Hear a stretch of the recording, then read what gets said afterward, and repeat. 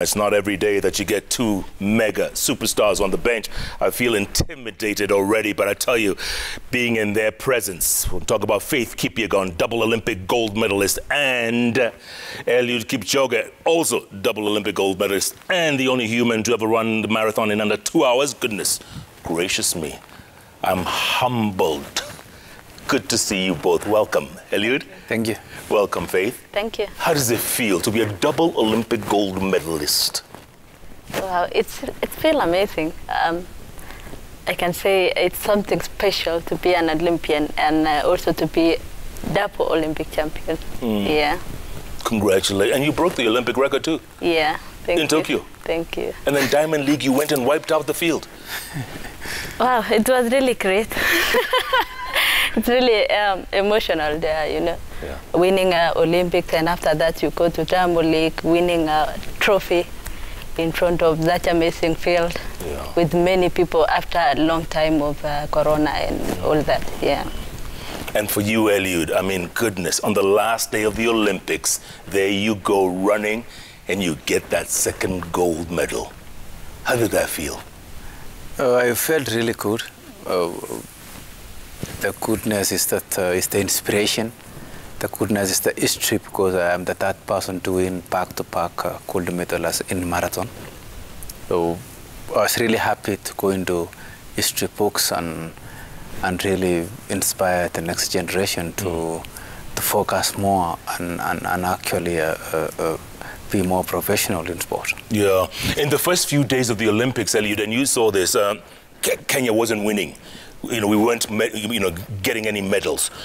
Was that a little disturbing for you? You know, because the reaction was, "What's wrong with our team? What's wrong with our team?" In the end, we ended up with, I think, 4-2 or something. We were top in Africa. But in the beginning, was it difficult? Yes, it was difficult, because when you just jumped in your sitting room and watch actually other countries celebrating the medals, and your own country is not celebrating. So it was really disturbing. But all in all, it's sport, you know. They say if you want to enjoy sport, then you need to accept that defeat. Yeah.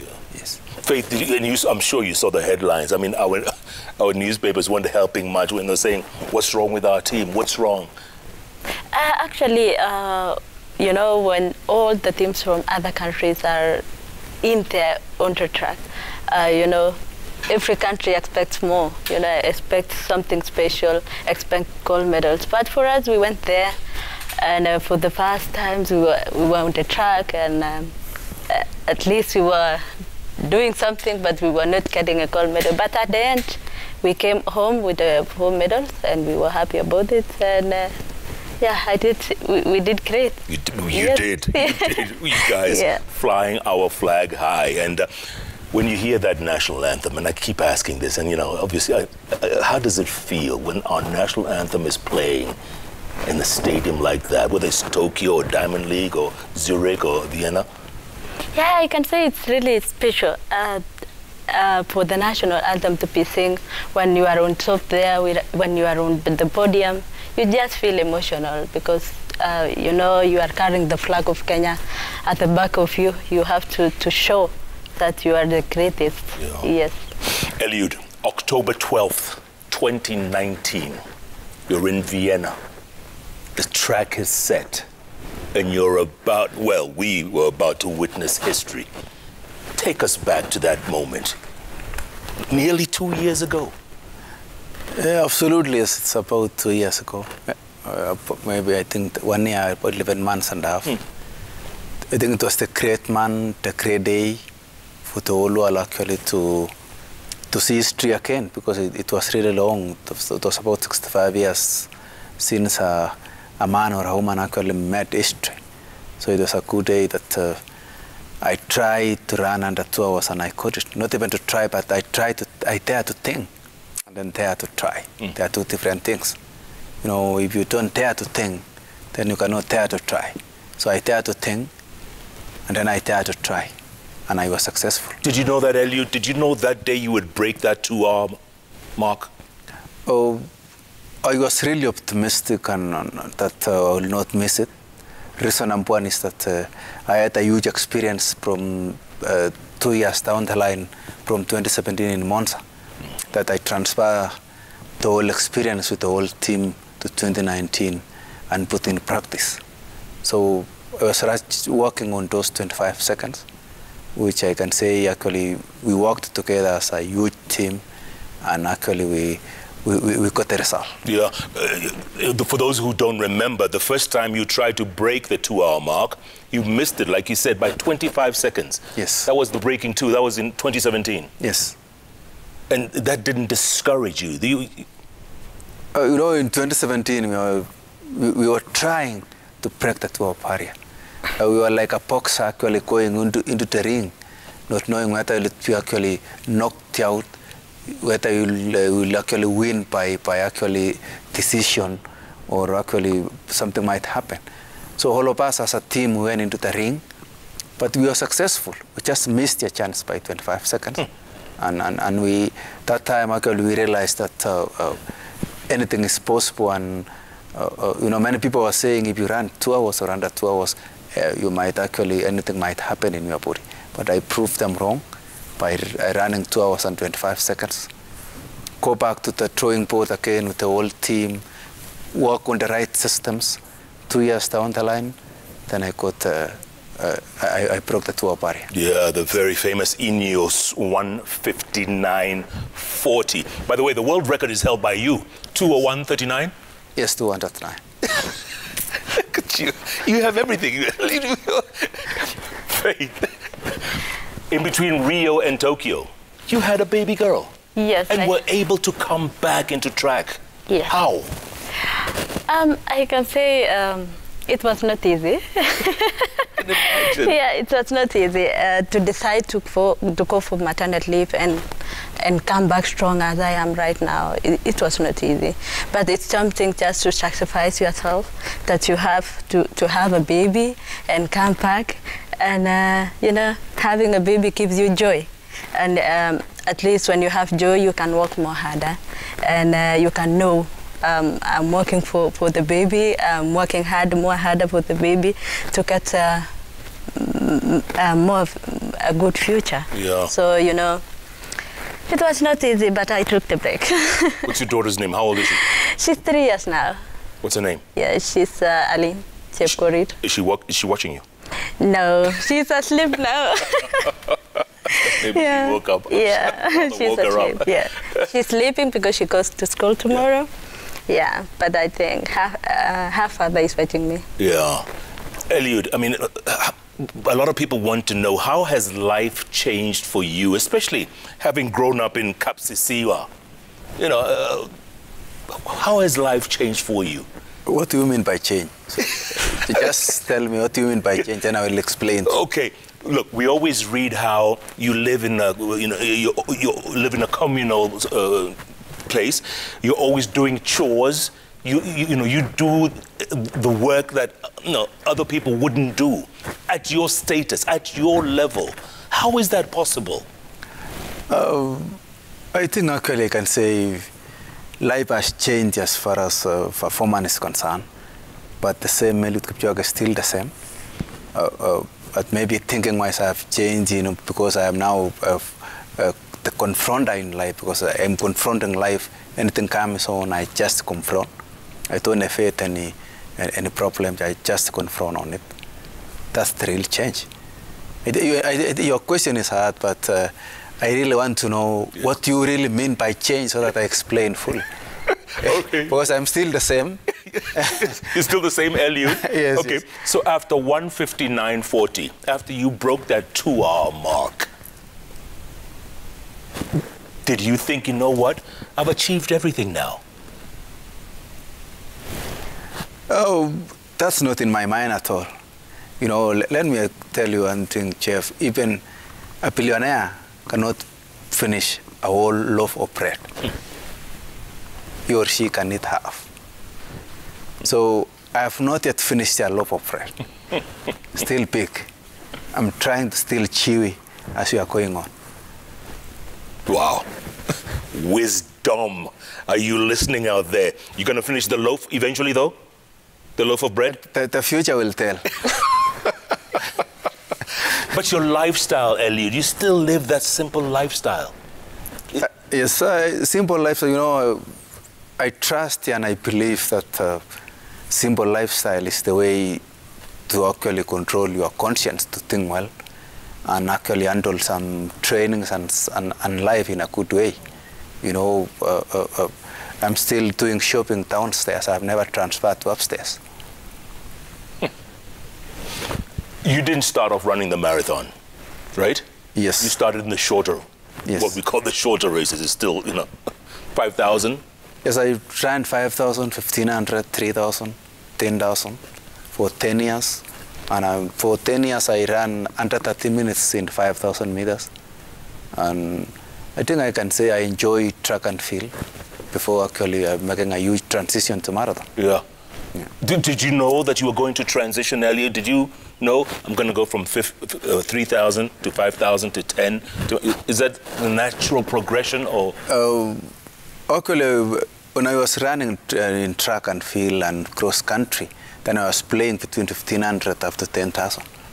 But after 10 years, then we'd sit with my coach and say, hey, we have actually finished a huge ticket 10 years in track and field.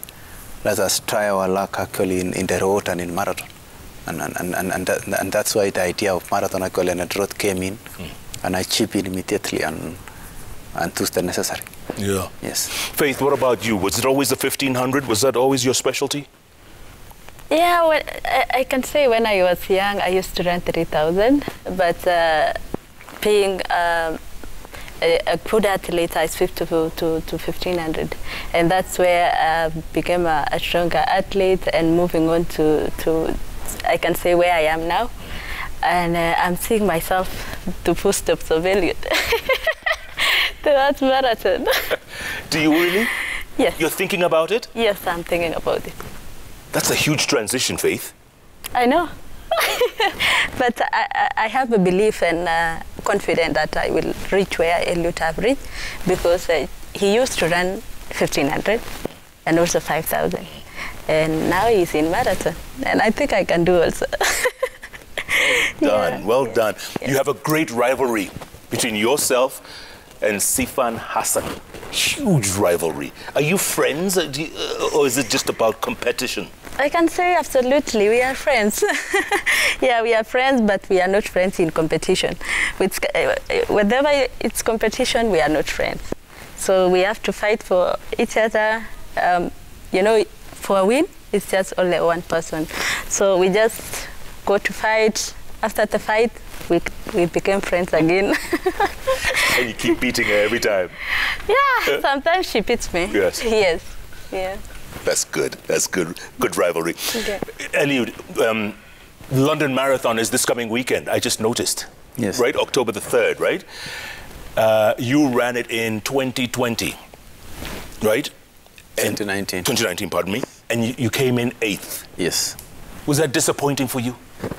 Yeah, it was a huge disappointment when actually regarding actually the input I put for 5 months or 6 months of training. But all in all, those are the challenges. You know, you can win everything, but you can compete and get a position. So I think it was a wake-up call for me. And as always, you can win because I am a human. I can win everything. Yeah. So I just got 8th position, go back to the drawing board, go to the table with the technical team, with the management, with the coaching team, and actually we share what happened, the future, what the future will be, and what was available there for me to grab in the table and move on. Yeah. Yes. What keeps you going, Eliud? What is it that keeps that fire going? It's the inspiration and the love of sport. What I mean by inspiration is that the inspiration that I'm instilling to the general public in our country, Kenya, Africa, and all over the world. That I always say, no human is limited. I always tell people, please run out of your door, run for 40 minutes, run to 1 hour for your health. And above all, people are doing it. Yeah. Yes.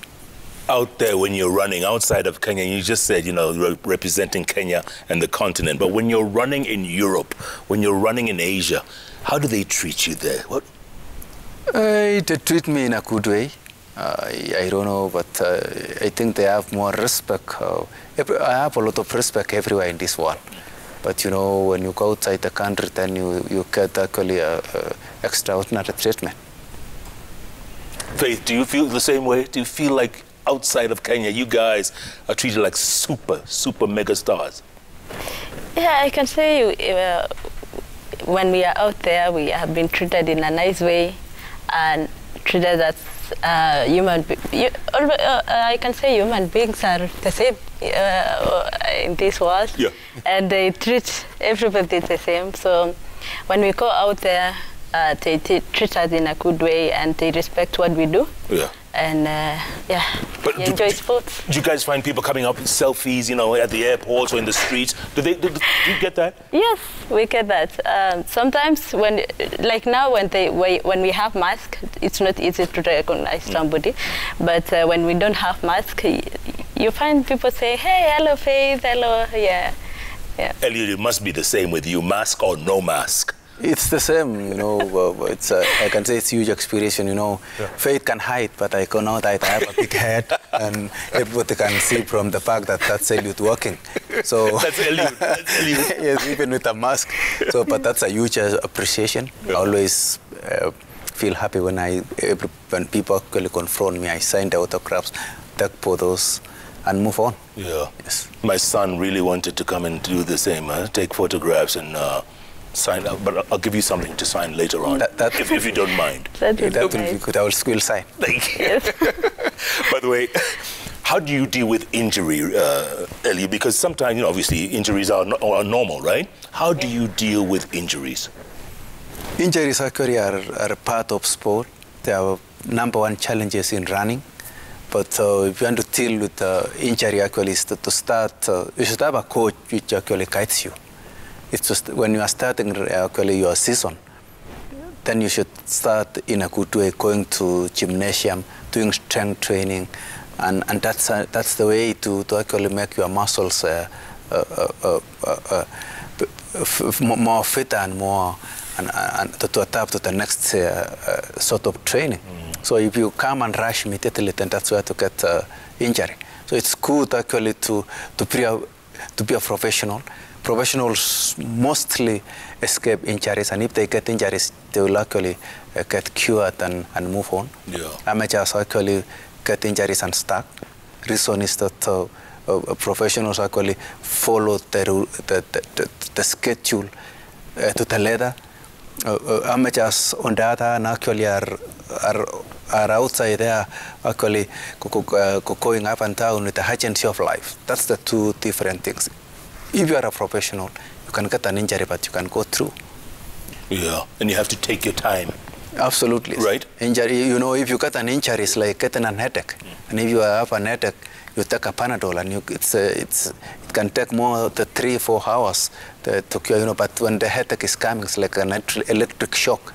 Just once, but you need to take Panadol, take water, go for a rest, just sleep 3 hours, then you are okay. It's like injury.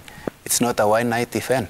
You need to go to see the physio, follow the prescription, and that's the way to cure the injury. Absolutely. Yes. Good points. Good points. You agree, Faith? Yes, absolutely. Because one small injury could lead to could destroy your career, right? That's true. Could limit the career. Yeah. Right. How do you take care of yourselves? You know, yourself. Let's say, when you're injured.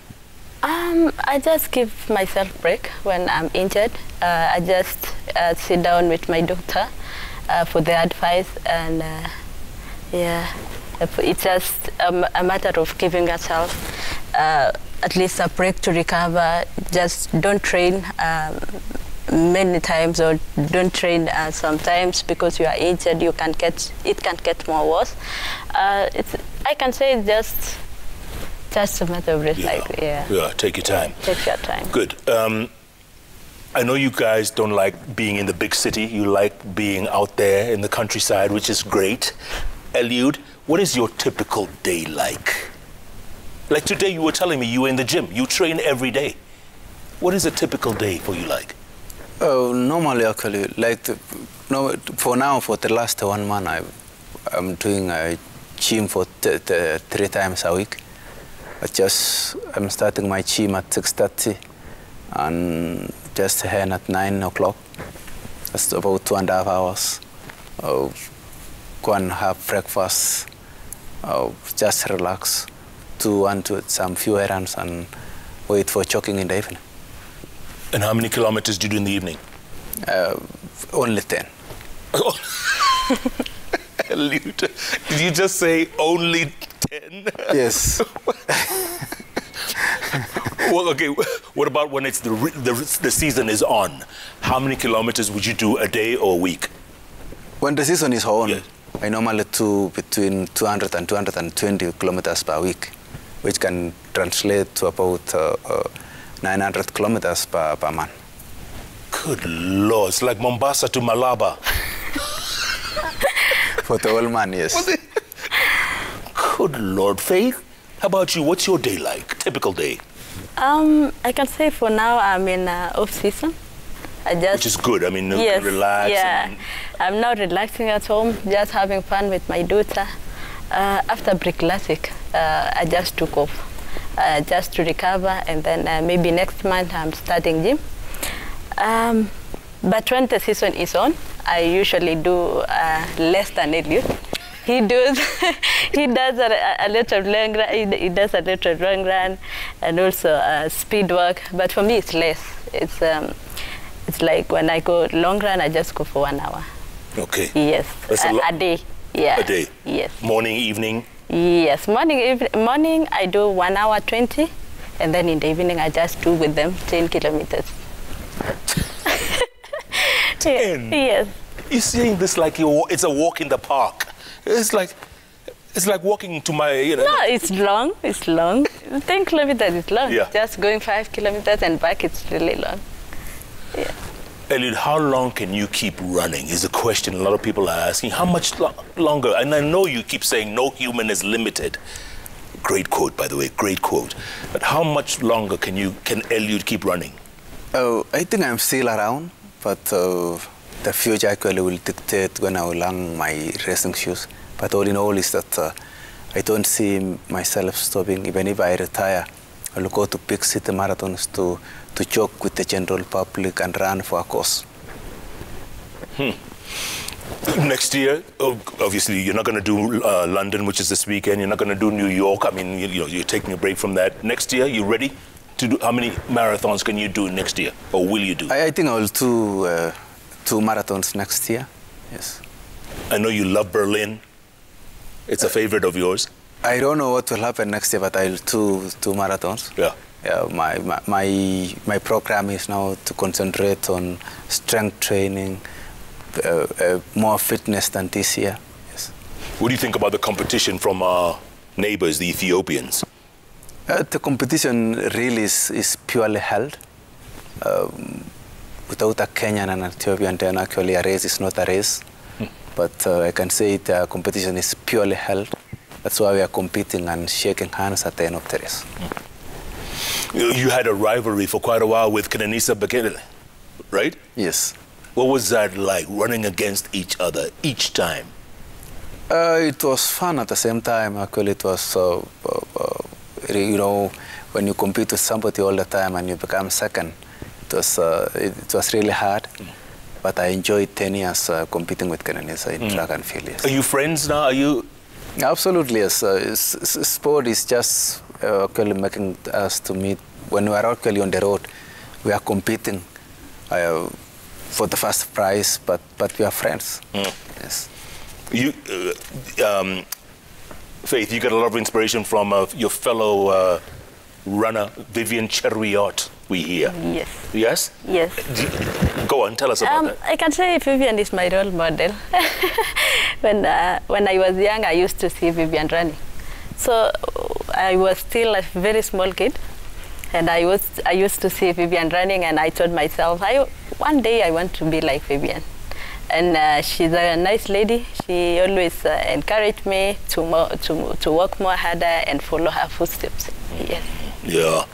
You know, well, we were recently in Ethiopia, Eliud, and we did a story on Haile Gebrselassie, Great story. I mean, he's doing a lot of investments in his country and all that stuff.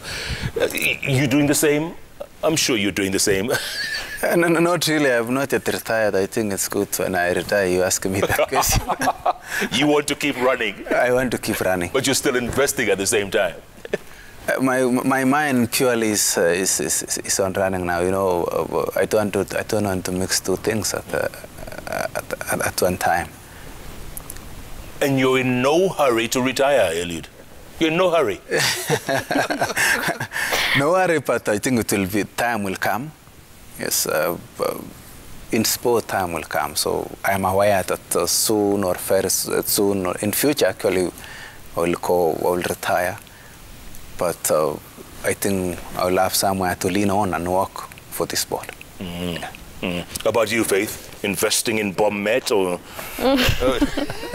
As Eliud say, for now we are just focusing in our careers and yeah, moving on to a big goals ahead of us. Mm. Yes. And you want to do another Olympics, don't you? Of course, yes. I want to do another Olympics, which is 2024. Yes. And in between the Diamond Leagues, the other... Yes, absolutely. Yes, we are. For now, I'm focusing next year, God willing. We hope good things will happen next year as we are going to start our Diamond League so in May.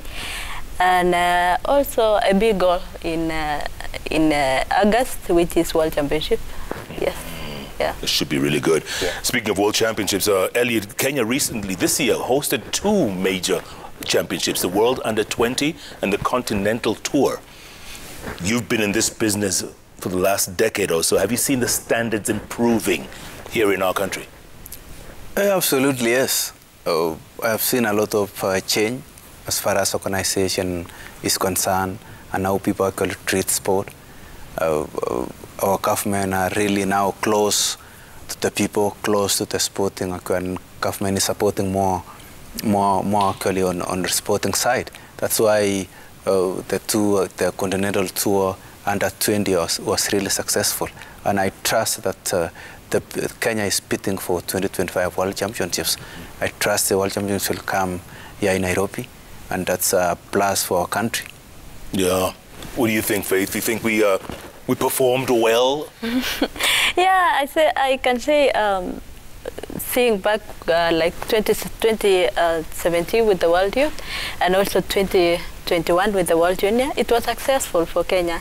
And that shows Kenya can do a bigger event. Like you see, going forward to 2025, we will have World Championship here in Kenya. And we hope it will be successful as 2021 World Juniors. Yeah, yes. It was a great year, yes. And Kenya did really well. Do you feel appreciated by your government, by this country? Do you feel appreciated, Eliud? Absolutely, yes. Why not? That's where we are now. That's why we have peace in this country. Yes. We enjoy peace. That's why we're going to training any time we want. So the government is doing well. Yeah, absolutely. Such humility from two mega superstars. A lot of people want to know where you grew up. Where'd you go to school? What was it like back then? Hold that thought after the break. Yes. To Eliud, I asked you about this. Yes. Kapsisiga. Yes. I asked you and you just avoided it, but you know, we'll come back to that. Yeah. Okay. Where did you guys grow up? How was it? Let's find out. There's so many questions people want to know. It's incredible to be in the presence of such greatness right here, folks. Faith Kipyegon, double Olympic gold medalist, and a daughter in between. And of course, the only human being to ever run the marathon in less than 2 hours. Make that 1:59:40. He also holds the world marathon record at 2:01:39. Eliud Kipchoge. This is inspiration at his finest. Keep tweeting. We'll get to your tweets in a little short while. At Koinange Jeff, at Citizen TV Kenya, the hashtag JKLive. JKLive takes a break. We'll be back in a moment.